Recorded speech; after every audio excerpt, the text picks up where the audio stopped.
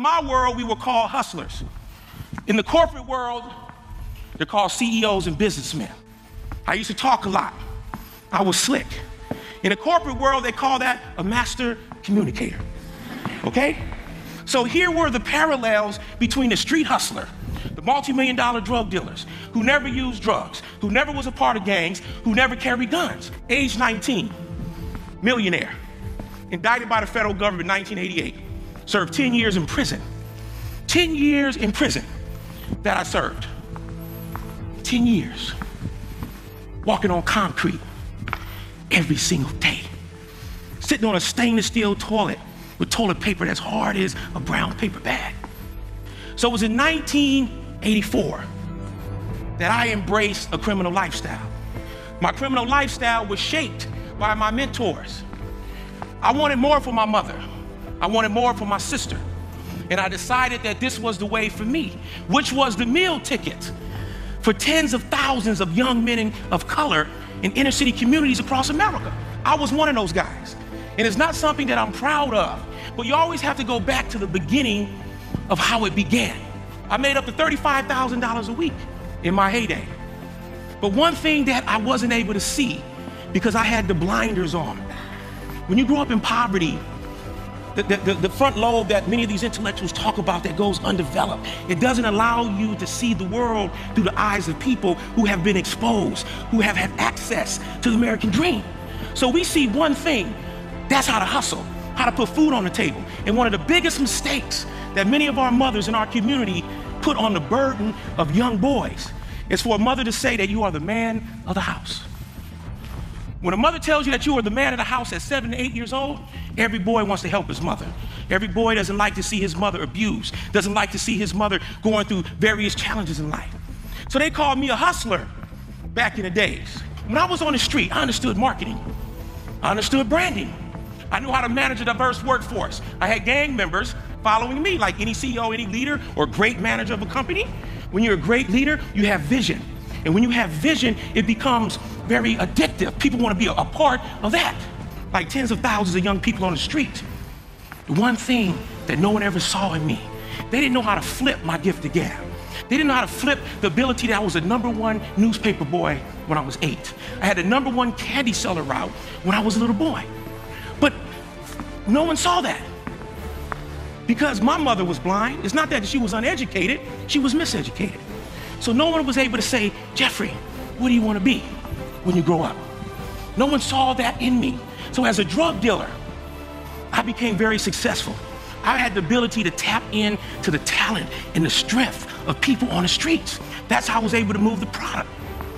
Same scenario that I'm gonna take you to. The hustler or the businessman. And I'm not putting praise on the fact that drug dealers are these great individuals. Even though we victimized by selling drugs, we were also victims of our community and the people around us that shaped our thinking. 30% of people go to prison have a mental health issue. But what about the 70 that doesn't? Where did we go wrong? When did we make the wrong choices? Wrong choices are inspired by something that we see, something we hear, whether it's greed, whether it's poverty, whether it's just trying to beat the system or something like that. But Jeff, how did you change?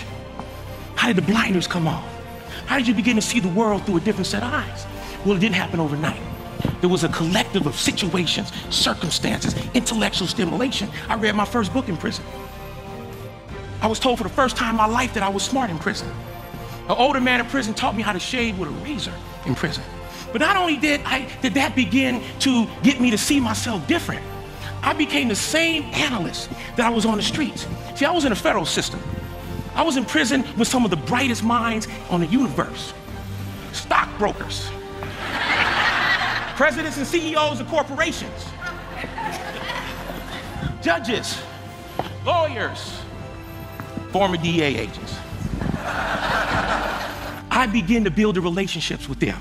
I became an intellectual jacker. I robbed them for knowledge. That's right.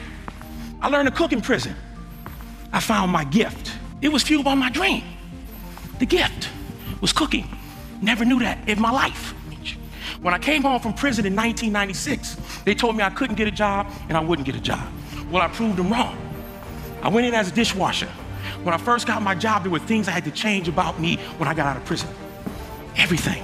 I had to build a brand. I had to rebuild my image. Clean shaved my face. Took makeup to cover my earring hole up. No tattoos. Quit lifting weight so I wasn't big and bulky. I got my teeth fixed, a $2,600 grill. Look at that. Because I understood the importance of a smile. I haven't had to straighten up the way I walk, because you know, I still walk cool sometimes. So this is how I used to walk. So I had to get my corporate swag down, right?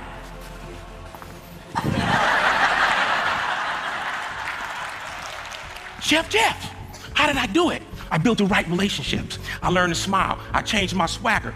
It took me 3.5 years to get a job at the Bellagio. I changed my walk 3.5 times. And I finally got the job. My mission is to get you to really understand the power of potential in individuals who may have grew up with circumstances and situations that shaped the thinking process of them. Well, I believe that everybody was born with a gift. I believe that everybody was born with the abilities and the strength and the genius to become someone. The reason why we're successful in here, because we discovered that. We unleashed that. But there's so much talent in the hood. There's so much individuals out there who are smart, who are forward thinkers, but they were using that intellect the wrong way. So I was always a genius, like so many young people who make poor choices. But it took me years to realize that. The transformation, going from criminal to respected chef, it was a process. It was a journey. And I knew in order to be the best chef in America, I had to go amongst the best chefs to learn, to study, to transformation. We talk about leadership. We talk about diversity. We talk about geniuses just like us, but they've been untapped. No one looks at them. No one takes the time to develop them, develop that intellect. So many of these young people have been impacted and influenced by negativity. Why shouldn't we live the American dream? Doesn't matter where you come from, what religion you are, what your story is. Everybody has the power of potential. Everybody can change. Each and every one of them should have that opportunity to live the dream.